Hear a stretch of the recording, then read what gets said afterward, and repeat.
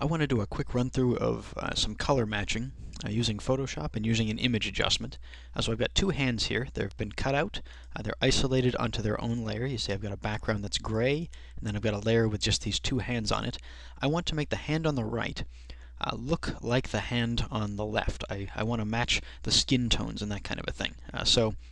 Photoshop has an image adjustment called Match Color. We go up under Image, Adjustments, and right down here to Match Color. Now by default, without any sort of prep work being done, this is not really going to do anything at all for us. The one thing I guess we could do is this Neutralize checkbox. Very good for removing color casts. Photoshop will actually analyze the image you've selected and perform a color cast removal on it. So if we look at this image, for example, it's got a very strong sort of a reddish color cast, of course, because it's skin tones. If I click Neutralize, you'll see that those go away. We still have a little bit of color maintained, but that strong color cast is gone. Pretty useless to us in this case, but could be useful for some other things. For what we need to do, we have to do some prep work. So the first thing that I'm going to do is I'm going to make a selection. It doesn't have to be at all accurate, but I'm going to make a selection of the range of colors that I need to use to make my adjustment. So again, the idea is that this right hand is going to be made to match the coloration of the left hand. So on the left hand, I need to find a selection of sort of a whole range of colors that I want to use in the adjustment that I'm doing to the right hand. So we're going to go over here and just grab my lasso tool, and I'm just going to make a simple sort of a selection here. I'll go in and just kind of grab some pieces like this, and I just want to make sure that what I get is kind of a representative sample of shadows, highlights, and midtones. I just want to make sure I have a full range. If I don't get a full range, then I'm only working with a very limited color set, and when I recolor this other image, it's going to come out looking very silly. So I'll go up here, just change my selection mode. I'll select minus. There's this black wristband. I don't need that as part of my color sample, so we'll just get rid of that. So now I've got this selection of just the areas that I would use to make the colors match between the two images. And maybe I'll just add a little bit more in here, just kind of, the more tones you can get, the better. Because I've got this hand pretty well cut out, I'll just use most of it, but again, you can get a little bit specific with it as well. So, with all this cut out, I need to put this onto a new layer. So I'll do Layer, New, Layer via Copy, that's this guy right here, and everything inside of that selection pops up onto a new layer here. I'll just turn off the one with the layer with two hands, and you can see now I've got a layer with just the pieces that I had selected. So all that I'm looking at here is a sample of skin tones.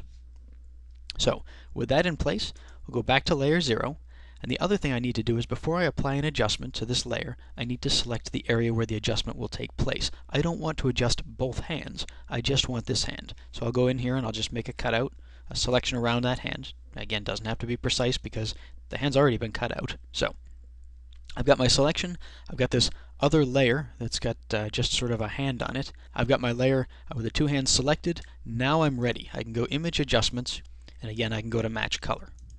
And now I can start to work with some of these options. First thing we can take a look at here is Ignore Selection when applying adjustment. Not something I need in this case. In this case I actually want what's inside of the selection to be the thing that is adjusted. So I don't want to ignore the selection, so I'll leave that unchecked. We may need to tweak these later, hopefully not. The better we do with our selections and stuff, the less likely we have to use these things. Now we come down to our image statistics, and we're just going to work with this a little bit. So my source is going to be the image that I'm currently in, and then all that I have to do, and this will all of a sudden change the appearance of this right hand, is just choose this second layer that I'd made. You see we have a little preview over here of the layer that we're working on. So I've got layer 0. By default it just selects the one I was using. So right now it's using the layer itself, which isn't making any changes, but I want to use layer 2.